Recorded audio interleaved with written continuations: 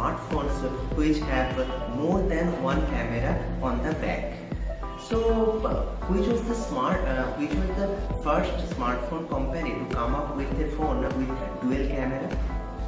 That was any guesses? Yes, it was Samsung. Samsung was the first company to come up with a phone, but sadly it was not a smartphone. They came up with a phone which had the dual camera on the back, and it was a flip phone, and it was launched back in the 2007, just before the launch of the original iPhone series.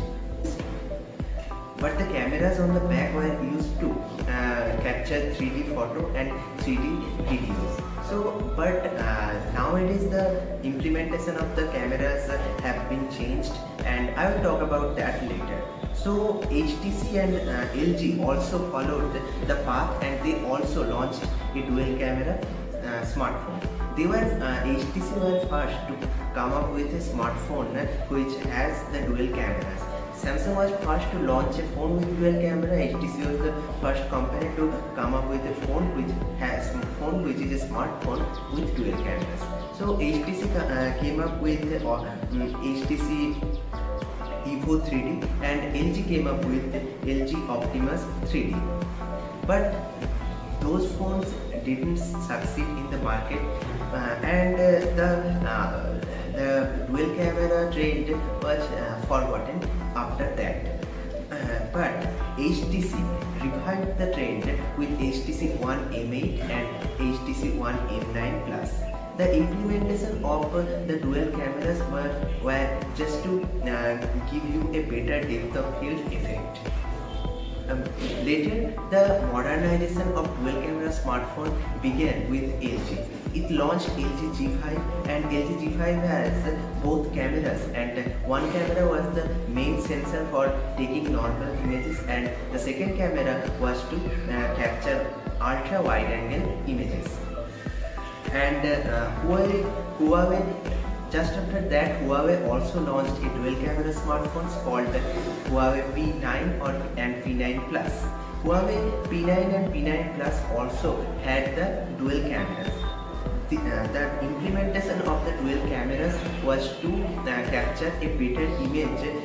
One of the sensors just captures the RGB image, or what you can say the red, green and black image, and the second is a monochrome sensor.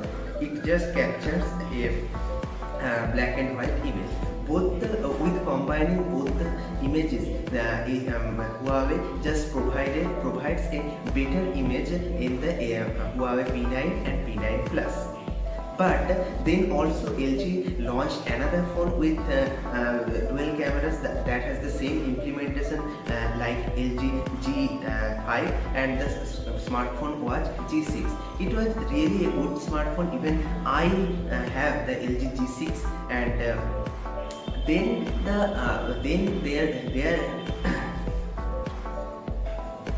then Apple joins the game, and Apple was the company who really made the dual camera smartphones really popular. And nowadays it is an inevitable part of our smartphones, even and if it is an Android phone or it is a Apple's iPhone.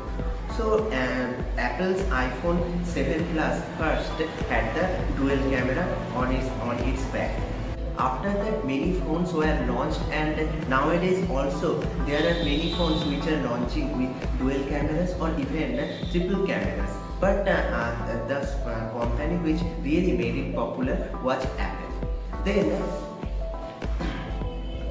now I come to the three cameras, which was the first company to launch a smartphone with three cameras. It was Huawei. Huawei launched the P20 Pro with three cameras, and the implementation of the cameras were little different. I am telling you the implementation of the Huawei P20 Pro.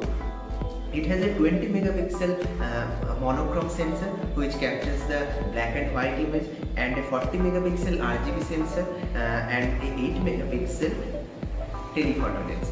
And now I tell you about the telephoto lens. Telephoto lens basically zooms your photo a lot, and it gives you a zoomed effect in your photo. Huawei is the first company to launch a smartphone with 3 cameras. HTC was the first smartphone company to launch a smartphone with 2 cameras, and Huawei this time exceeds all other company by launching a 3 camera smartphone. And the smartphone was Huawei P20 Pro. It had the 3 cameras. One of them was 20 megapixel and it was a monochrome sensor, and the second one is 40 megapixel. It was a RGB sensor, and third one is 8 megapixel and it was a telephoto lens. So what is a telephoto lens? Telephoto lens just makes you zoom better on the objects, and it does the zoom with it zooms optically and give you a better image of the objects which are not near you. So then LG also followed Huawei and launched a smartphone with 3 cameras. It is LG P40 Plus NQ, or what you say, LG P40. One of the first camera is 12 megapixel and it is the main sensor, and second one is also 12 megapixel. It is a telephoto lens. I already told you about the telephoto lens, and the third one is 16 megapixel which is a ultra wide angle camera. So ultra wide angle cameras just gives you a better perspective of the image what you are capturing, and it just it is also to widely capture the image. So now let's come to the Samsung. Samsung has now recently launched 2 phones, one with 3 cameras and one with 4 cameras. The A7 of 2018 has the 3 cameras, and the A9 of 2018 has the 4 cameras. So the A7 has 24 megapixel f1.7 aperture main camera, and the second camera is 8 megapixel with f2.4 aperture, and it is an ultra wide angle camera, and the third camera is 5 megapixel with f2.2 aperture. It is just for the depth sensing and to give you a better bokeh effect. And the second phone is the Samsung Galaxy A9 of 2018. It has an 8 megapixel camera with f2.4 aperture and 120 degree field of view. Actually, it is a wide angle camera. The second one is 10 megapixel with f2.4 aperture, and it can optically zoom up to 2x. And so basically, it is a telephoto lens, and the third camera is of 20 megapixel with the aperture of f1.7, and it is the main camera, and the fourth camera is 5 megapixel with f2.2, and it is just to provide you a better depth of field and what you say, a better bokeh effect. So up to now we have seen a smartphone with even 4 cameras.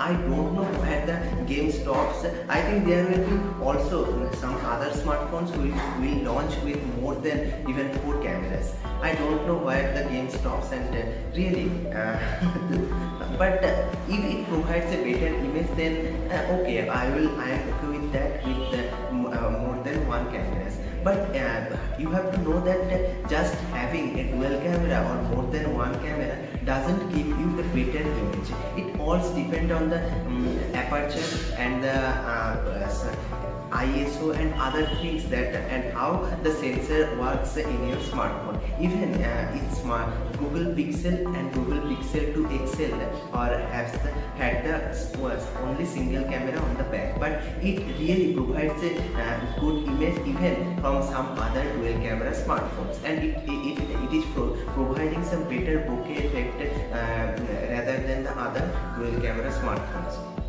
So you have to just be careful, and you have to just know what is the sensor and how what is the implementation of both the cameras. Now let me know what you think about the dual camera smartphones, or even if your phone has 3 cameras or 4 cameras.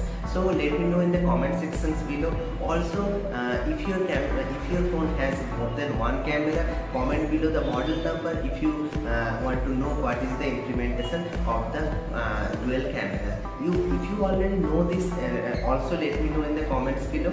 And that's it for now. Stay technically updated on the go with your own channel Gadgets Go. It's time I bid you adieu.